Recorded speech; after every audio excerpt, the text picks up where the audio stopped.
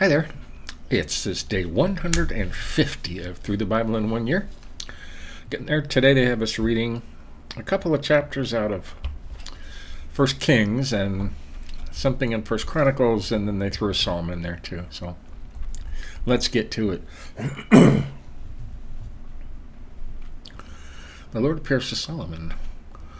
Solomon made an alliance with Pharaoh, king of Egypt, by marrying Pharaoh's daughter. Solomon brought her to the city of David until he finished building his palace, the Lord's temple, and the wall surrounding Jerusalem. However, the people were sacrificing on the high places because until that time a temple for the Lord's name had not been built.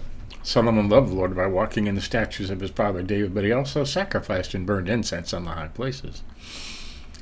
The king went to Gibeon to sacrifice there because it was the most famous high place. He offered 1,000 burnt offerings on that altar. At Gibeon, the Lord appeared to Solomon in a dream at night. God said, "Ask, what should I give you?" This is the good part. And Solomon replied, "You have shown great and faithful love to your servant, my father David, because he walked before you in faithfulness, righteousness, and integrity. You have continued this great and faithful love for him by giving him a son to sit on his throne as it is today. Lord my God, you have now made your servant king in my father David's place, yet I am just a youth with no experience in leadership. Your servant is among your people you have chosen, a people too many to be numbered or counted. So give your servant a receptive heart to judge your people and to discern between good and evil. For who is able to judge this great people of yours?" Yeah, for wisdom, right? Now it pleased the Lord that Solomon had requested this. God said to him, "Because you have requested this and did not ask for long life or riches for yourself or the death of your enemies, but you asked for discernment for yourself to administer justice, I will therefore do what you have asked. I will give you a wise and understanding heart, so that there has never been anyone like you before or never will be again." You got that? Never will be again. He was the wisest man who ever lived. In addition, I will give you what you did not ask for, both riches and honor, so that no king will be your equal during your entire life. If you walk in my ways and keep my statutes and commands, just as your father David did, I will give you a long life. Then Solomon woke up and realized it had been a dream. He went to Jerusalem, stood before the ark of the Lord's covenant, and offered burnt offerings and fellowship offerings. Then he held a feast for all his servants. Solomon's wisdom. Now it begins. There were two women who were prostitutes came to the king and stood before him. One woman said, "Please, my lord, this woman and I live in the same house, and I had a baby while she was in the house. On the third day after I gave birth, she also had a baby, and we were alone. No one else was with us in the house. Just the two of us were there. During the night, this woman's son died because she laid on him." Wow. "She got up in the middle of the night and took my son from my side while your servant was asleep. She laid him in her arms and put her dead son in my arms. When I got up in the morning to nurse my son, I discovered he was dead. That morning when I looked closely at him, I realized that he was not the son I gave birth to." "No," the other woman said. "My son is the living one. Your son is the dead one." And the first woman said, "No, your son is the dead one and mine is the living one." So they argued before the king. The king replied, "This woman says, 'This is my son who is alive and your son is dead.' But that woman says, 'No, your son is dead and my son is alive.'" The king continued, "Bring me a sword." So they brought the sword to the king, and the king said, "Cut the living boy in two and give half to one and half to the other." The woman whose son was alive spoke to the king because she felt great compassion for her son. "My lord, give her the living baby," she said, "but please don't have him killed." But the other one said, "He will be mine. He will not be mine or yours. Cut him in two." Well, the king responded, "Give the living baby to the first woman and don't kill him. She is his mother." All Israel heard about the judgment the king had given, and they stood in awe of the king because they saw that God's wisdom was in him to carry out justice. Yeah, that's a famous story. Very smart. King Solomon reigned over all Israel, and these were his officials. Here we go with the names again. Azariah, son of Zodek, priest. Elihoreph and Ahijah, the sons of Shisha. Jehoshaphat, son of Abahud. Ahilud, yeah, right. Court historian. Benaniah, son of Jehoiada, in charge of the army, Zodek and Abiathar priests, Azariah son of Nathan in charge of the deputies, Zabud son of Nathan, priest and advisor to the king, Ahishar in charge of the palace, and Adoniram son of Abda in charge of forced labor. He had slaves. Solomon had 12 deputies for all Israel. They provided food for the king and his household. Each one made provision for 1 month out of the year. These were their names. Ben-Hur, you heard of him? The hill country of Ephraim. Ben-Desek, Makkah, Sheba, these names. All these guys. See, this is just names. 11 more names. Taphtha, daughter of Solomon, was his wife. Benan, son of Elihu. Names. Ben-Geber. Villages. Manasseh, Gilead. Near the region of Argoth and Bashan. 60 great cities with walls of bronze bars. Ahinadab, son of Iddo. And Manaz had married the daughter of Solomon. Benaz, son of Hashu, and Asher, Jehoshaphat. Elah and Benjamin.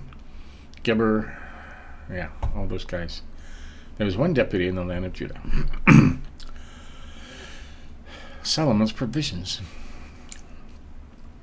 Judah and Israel were as numerous as the sand by the sea, and they were eating, drinking, and rejoicing. Solomon ruled all the kingdoms from the Euphrates River to the land of the Philistines, as far as the border of Egypt. They offered tribute and served Solomon all the days of his life.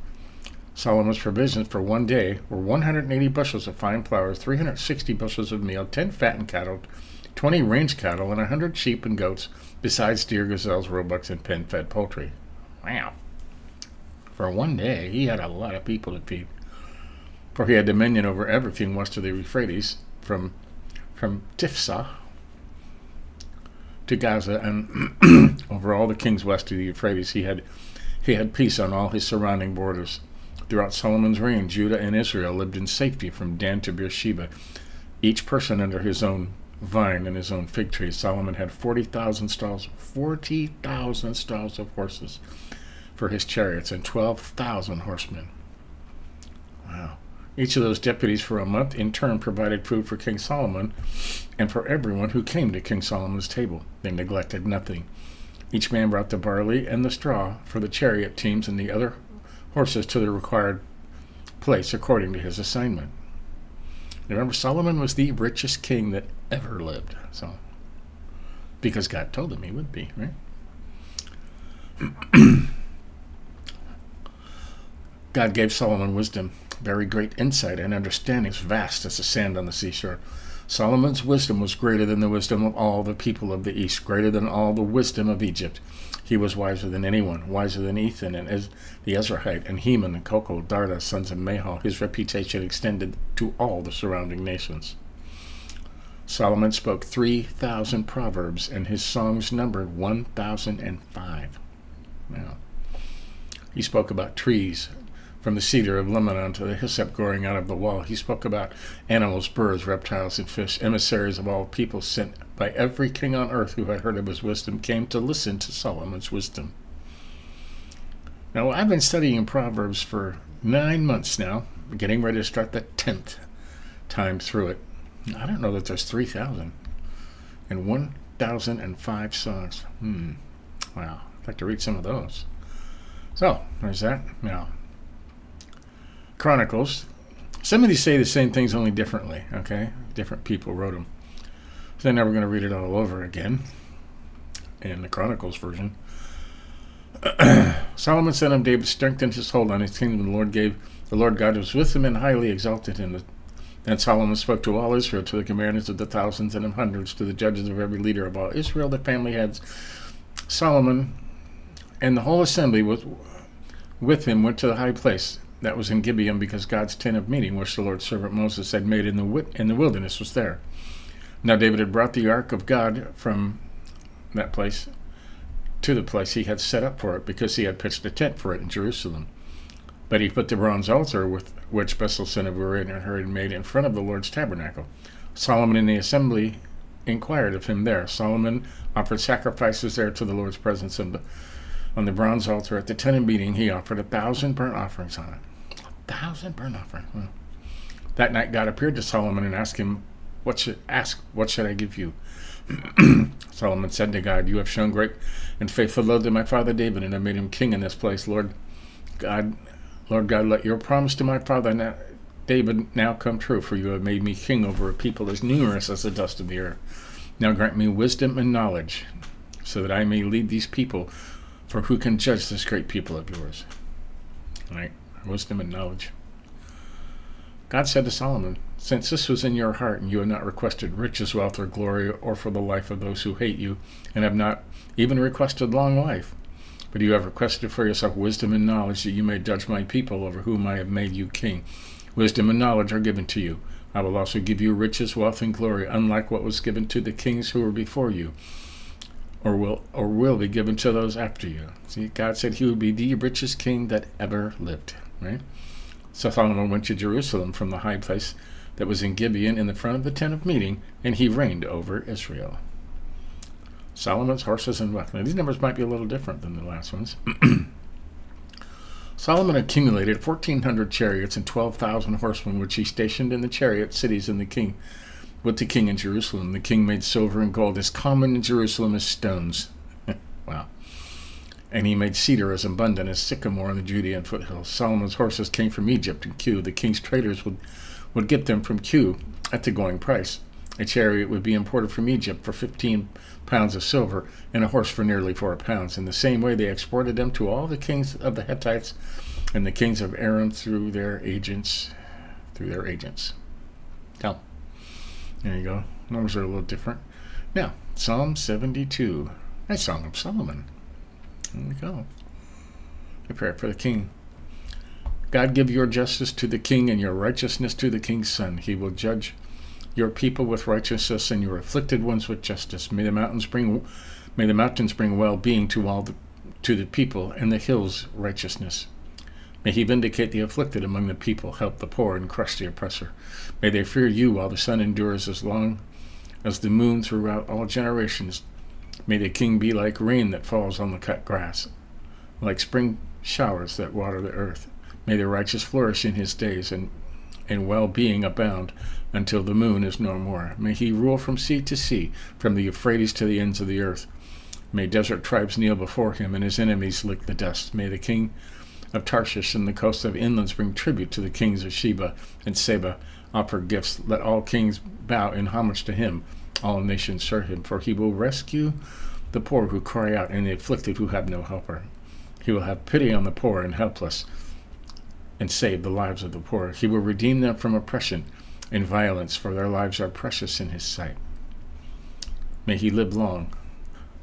May gold from Sheba be given to him. May the prayer offered for him continually, and may he be blessed all day long. May there be plenty of grain in the land. May it wave on the tops of the mountains. May its crops be like Lebanon. May people flourish in the cities like the grass of the field. May his name endure forever as long as the sun shines. May his fame increase. May all the nations be blessed by him and call him blessed. Blessed be the Lord, the God of Israel, who alone does wonders. Blessed be his glorious name forever. The whole earth is filled with his glory. Amen and amen. The prayers of David, son of Jesse, are concluded. There you go. So, that wasn't that bad, was it? That was interesting story. He really wrapped it up with how Solomon was the richest king who ever lived, and nobody will ever be as rich as he went after that. And tomorrow we're going to finish Psalm 119, which we started yesterday. It is an acrostic, and they did the first 11 out of 22 letters, and tomorrow we'll do the other 11 out of 22 letters, and then continue with the story of Solomon, I imagine. So, trying to make sure I did it. So, there you have it. That's day 150. It's getting interesting. Like I said, Solomon is my favorite person in the Old Testament. Okay? Because he was the wisest, and he left his wisdom to us to follow. Every day I do one of the chapters in the book of Proverbs written by Solomon. And there are 31 chapters and 31 days in most months. So every day I do a chapter in Proverbs in the morning, usually, that corresponds to the day of the month. So I'm going to catch up on that. I'm going to do it 24 times until I have them all memorized, because wisdom and knowledge is a reward unto itself. So that's today, day 150. Stay tuned tomorrow, and we'll start all over again. See you then.